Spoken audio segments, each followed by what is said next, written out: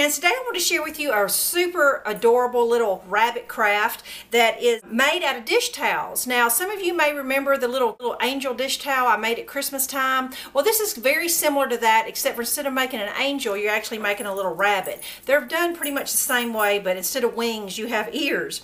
Now what I bought was this little kitchen towel from Walmart. I'm going to make a couple rabbits, so I do have double supplies in front of me. But I bought the little Mainstays microfiber kitchen towel, and it was 88 cents.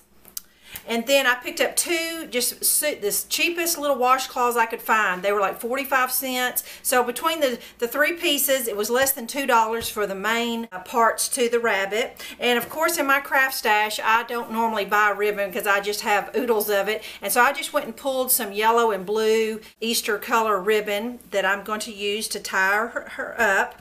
And then you're going to need 4 rubber bands per rabbit. And then in her little hands that I put together, I'm going to put some little flowers, and I went ahead and just made like a little Easter tag, a little Easter egg tag. Now this is cute enough where you could set her out, you know, beyond Easter just because she's a little springy rabbit. Now I did have a friend a few years ago that I made some, instead of dish towels, I made them out of baby blanket, the receiving blankets. I think I just kind of folded up the receiving blankets. So you can modify this to be like a baby gift. It was so cute. It turned out to be the centerpiece for a baby shower.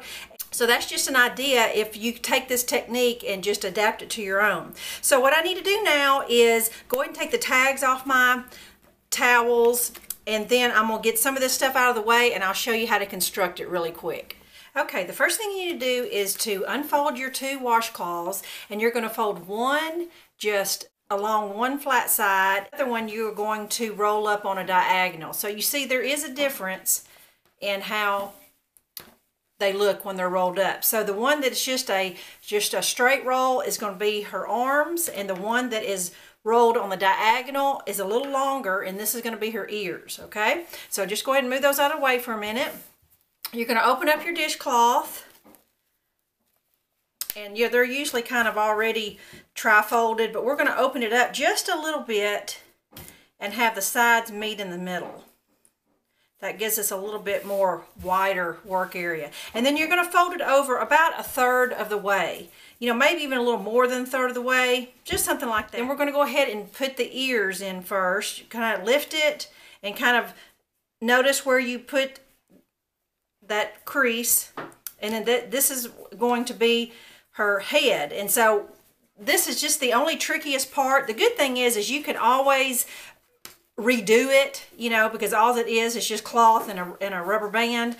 Just gather it up like that, and this is actually going to make her head. Now remember, the longer side is the front, so you really want the front to look the best. So just start playing around with it until you kind of get, you know, a horseshoe looking shape, and that will be her head. But sometimes it's until you get the whole thing constructed and just kind of pulling and tugging on it that you get it exactly right. So I'm kind of working off looking at my front because I want her head to look the best. All right, so now I've kind of got her head. It's kind of a horseshoe looking shape, and then I'm going to put another rubber band under, and this is going to be like her neck.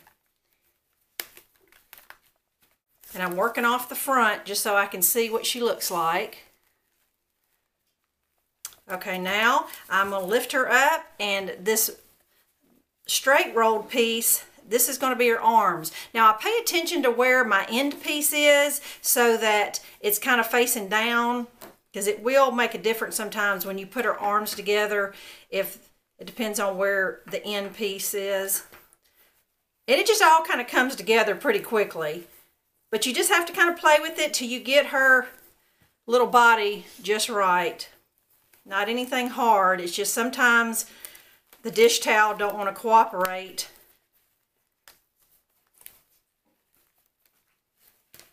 Okay, this is where I pull her little hands together and just take another little rubber band and secure it.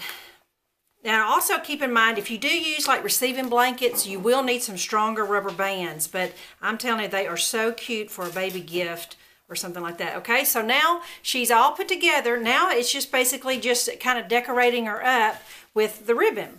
So wherever there is a rubber band is where you're going to tie a bow of ribbon.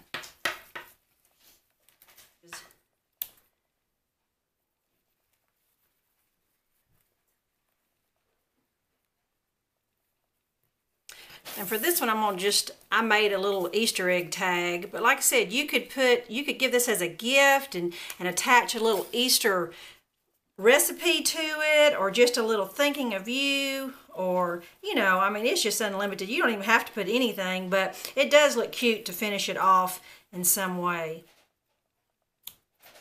Okay, so now I have them all constructed. I'm going to go ahead and set them up somewhere in my house, and just so that you can get the full effect of what they look like. I set my 2 rabbits on the corners of this little glass serving tray I had on a wire stand. I've had this for a number of years. I picked it up at some restaurant gift shop. I don't know if it's Cracker Barrel or one of those places, and I just love it because it's so versatile for food or even just decorating up for seasons.